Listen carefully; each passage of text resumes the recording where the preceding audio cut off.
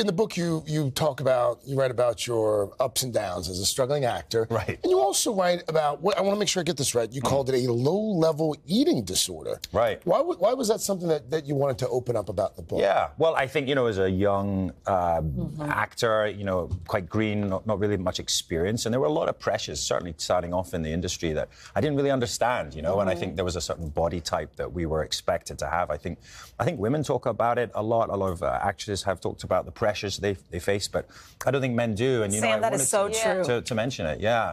But fortunately, that's why I started my own charity fitness program. It was about education and about getting information to other people so they don't face the same pressures. Good for you.